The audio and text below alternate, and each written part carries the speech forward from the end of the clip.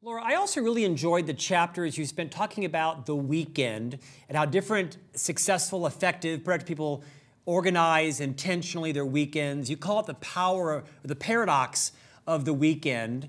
Expand on that for us.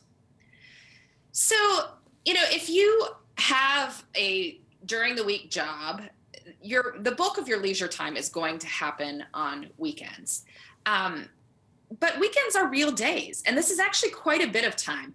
I think the number I use is that there's 60 hours between that 6 p.m. Friday beer and that 6 a.m. Monday morning wake up, right? And even if you're sleeping for 24 of those hours, that's still 36 waking hours for family and leisure and other things like that.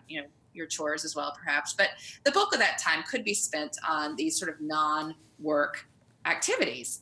And yet we often have this idea that, like, oh, I don't want to plan my leisure time. It sounds like so much work to plan my leisure time and think about it, and conjures up all these, absurd ideas of like setting, planning every 15 minutes like you would during the workday, or sending Outlook invites for dinner or something ridiculous like that.